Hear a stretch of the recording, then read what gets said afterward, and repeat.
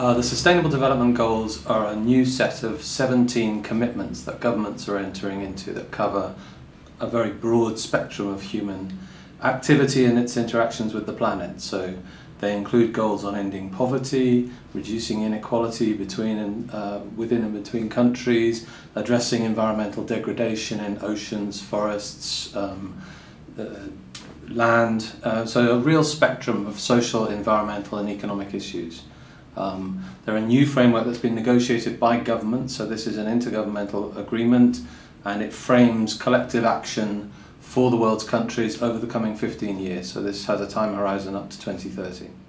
The 17 goals each include a set of targets which measure progress in more detailed terms towards the overarching objective set out in the goals, so it's a really comprehensive framework.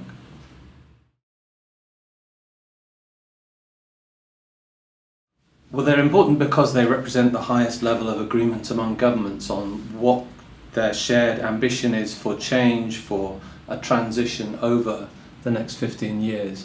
I think there are a number of characteristics of the SDGs which are really significant and represent a change, a progress on the previous framework, which was the Millennium Development Goals that have been in place from 2000 up till the current year.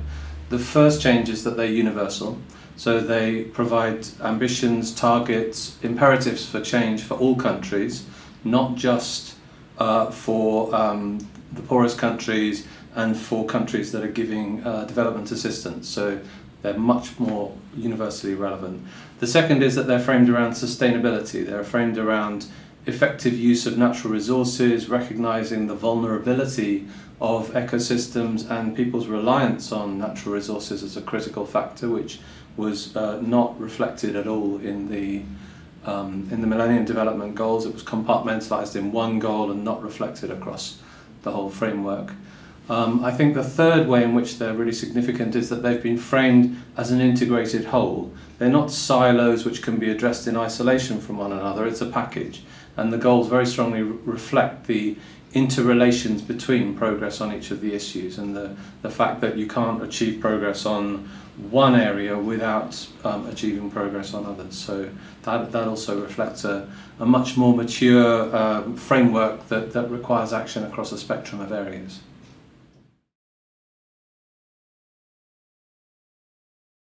So what happens next from where we are now is firstly that governments will confirm this package, this goal framework, at a Head of Government Summit in New York in September 2015. And all things going to plan, that will essentially entail rubber stamping the framework that's been negotiated without reopening any of it. The next phase will be more detailed work on the indicators that sit underneath each of the targets. And although that gets a bit wonky for us policy nerds, actually there's huge significance in that. The detailed things of what's measured in order to track progress had huge significance in the MDG process and is really where the devil lies in the specifics of what constitutes progress towards these very broad goals. A third area that's significant is going to be the COP21 of the UN Climate Convention in Paris at the end of the year. And clearly there are huge overlaps between this agenda around sustainability and the more binding commitments governments will enter into in terms of energy policy and practice, in terms of their commitments to reducing emissions. So that's a huge piece of the broader puzzle. So those are three major areas. Obviously one of the overarching challenges is implementing this new framework, and that's the ultimate next step. So it's fine for governments to negotiate a framework and to come up with a nice rhetorical package, but what they actually do and what they change using this framework is the real acid test of how much impact and how much influence it has.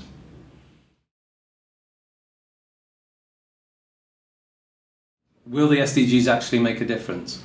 I think one of the challenges in that question is the gap between the rhetoric of this framework and the hard choices, the hard prioritization that's required actually to achieve progress towards this goal set. So in order to promote change, they will require commitment of significant resources. They will require changes in policy, changes in regulation, changes in mindset from a whole spectrum of actors in order to translate the framework into something much more concrete. I think as a point of reference they're really valuable, and not having them would make it much harder to have that kind of major change put into effect at different levels.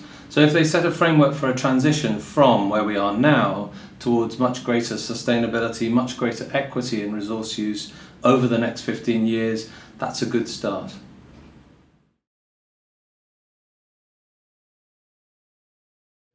So, do I have a favourite goal?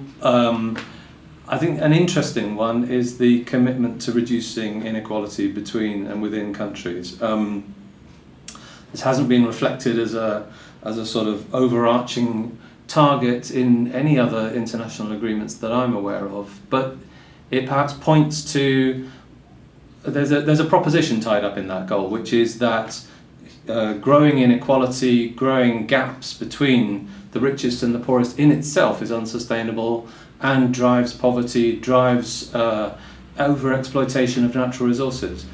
I guess that proposition has yet to be tested, and I know the government in the UK doesn't buy into that analysis, but for me it's a quite provocative inclusion in this goal set, and I think there's a lot that could be done with that principle if it's translated into harder actions, commitments, requirements for change. So that's the one I'd pick.